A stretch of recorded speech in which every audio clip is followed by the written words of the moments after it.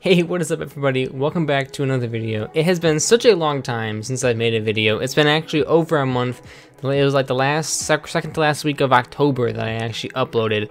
Well, the reason for that is I actually got a new job and it's been hard to find time to make videos and stuff like that, where I've come home, where I go to work, I come home, and then I'm just tired the whole night, and then I go to sleep, and I just do it over and over and over again for the past month and everything like that. So I've been trying to figure out, trying to get used to a schedule and stuff like that, and I'm finally kind of getting used to it and kind of getting in the groove. So hopefully we can make some more consistent videos for you guys and actually help you guys learn some video stuff and everything.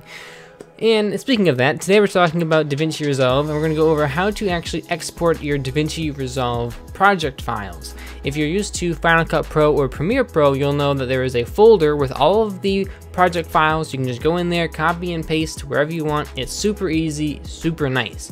Well, with Davinci Resolve, I haven't actually been able to find a folder. I think that's because there isn't one. It turns out you have to actually go through and create a file for it yourself and then use that to export the timeline and then move it to another computer and everything. So let's open up Davinci Resolve and get right on into it.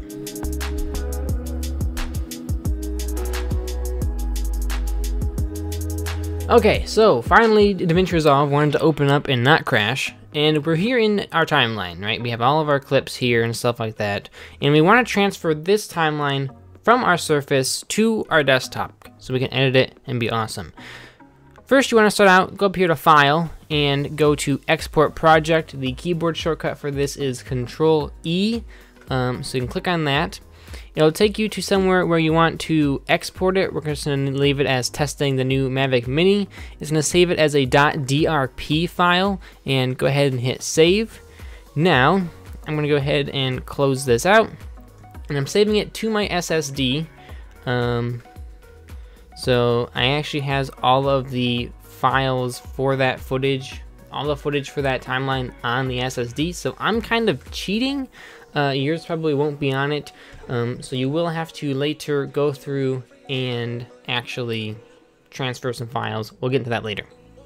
Alright, and now we've taken our project file, we've taken it from our other computer, our Surface, and now we've plugged our SSD into our desktop, and now we're going to go ahead and import our project file. So open up your project manager here, and somewhere in the gray area on the right side here, go to import, right click and hit import project. Navigate to where you've put your other project. Again, mine's on my SSD, super easy to find. Testing the new Mavic Mini, bam. And it's gonna be a .drp file, I think for probably Davinci Resolve project or something like that. Go ahead and hit open. Now when that happens, you're gonna see that the thumbnail for the video comes up. You can just go ahead and click on it, boom, now it's open. Now this is where my little project here will differ from yours. Yours will come in looking just like these DJI clips. Everything will be dark red and it will say media not found and all this stuff. Do not worry, nothing's messed up. You just need to go through and relink your clips.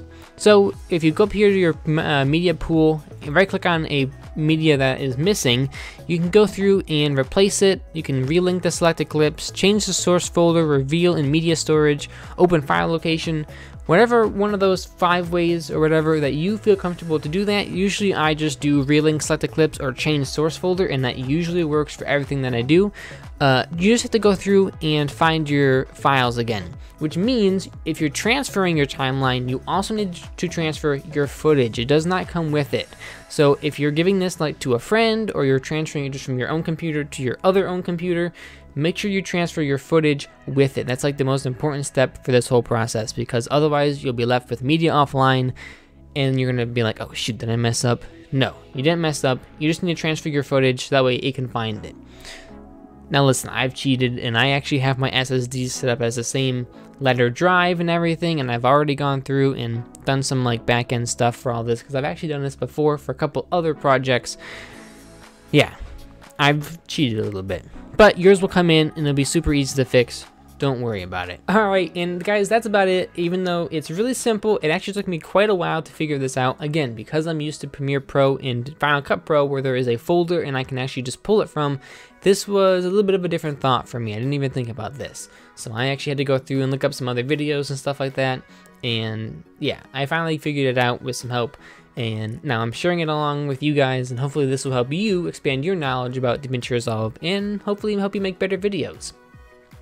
So yeah, that's about it. Thank you guys very much for watching. Also, thank you very much for 500 subscribers. I didn't post it all in November, and you guys absolutely just crushed it. Like, we grew by like 40 subscribers or something like that. Like, we grew absolutely a ton, and I just want to thank you guys so much. We're even at 525 now. So thank you very much to those of you that have recently subscribed, and those of you that have continued to subscribe, even though I haven't been here in like a month and everything like that. But like I said, we are working on figuring out our schedule, working on figuring out kind of when we can make videos and be comfortable with all that stuff and actually have the energy and time to do so and stuff like that. I just gotta, like, you know, ramp up and everything. But thank you very much for sticking around, and here's to 1,000 and all that stuff. We also unlock community posts now, so hopefully I can do some more posting and some more interacting without having to go through and make a whole video. But of course, the goal is still to figure out time to make more videos. So that's about it. Thanks for watching. I appreciate it. I feel like here I should do a MKBHD where he's like, thanks for watching, peace. But I don't know. That's not me. Anyways, you guys are absolutely amazing. Have a fantastic day, and until next time, take care.